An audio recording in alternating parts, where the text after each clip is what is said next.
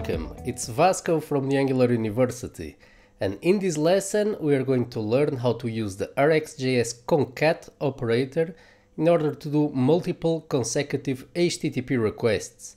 So it's an example of how HTTP observables are easily combinable using plain RxJs operators.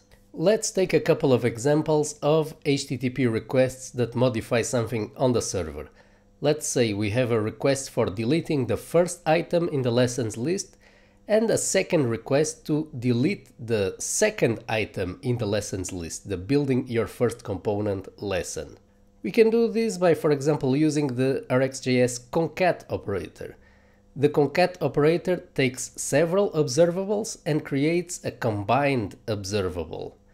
Let's see exactly how that works. We're also going to use a third request, which is we want to reload the data that is present on the server after the two deletes occurred. So the sequence will be first delete, wait for the reply, second delete, wait for the reply, reload everything from the server. What we can do to do these requests in sequence is that we use the concat operator and we're going to pass it the delete first, delete second, and reload observables. Let's have a look at what this will do in a marble diagram. So first we have the delete first observable. So concat will subscribe to this observable and it will keep receiving values from this observable. Other observables on the list will not be immediately subscribed to. So what happens here is that the delete first observable is going to complete. That's what this pipe here means. So it completes, and so concat subscribes to the second observable on its list.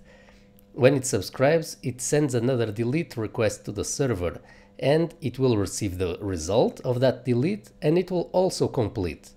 In that case, concat subscribes to the third observable of its list, reload, and this will trigger a list of lessons that gets received from the server. When delete second completes, concat will subscribe to the third observable that it received, the lessons observable, so it will emit a GET request to the server to retrieve the new list of lessons, which will no longer contain the ones that we deleted. When the reload observable completes, combined will also complete. Now, let's subscribe to the combine observable and let's output its values to the console. Notice that the combined observable also emits values whenever a delete occurred on the server, and we cannot really present this to the user on the screen. We are really only interested in the lessons, the new lessons that came from the server that don't contain the deleted lessons. What we want to do here is to wait for the combined observable to complete, so we are going to use the completion handler. And when that happens, we are going to assign the content of the reload observable to our lessons observable. Notice that when we assign reload to the lessons observable, this will be passed on to the async pipe, which will subscribe to this observable. This means that if we don't use cache here in this reload observable, a GET request would be issued twice, which we want to avoid. If we now try this out, so the first two items of the list should be deleted. So the third item says component input, how to pass input data to a component. This should show up now in the beginning of the list. Let's try it. We click delete and the two lessons were deleted as expected.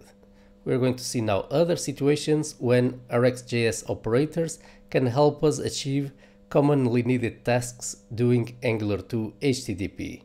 It's coming right up.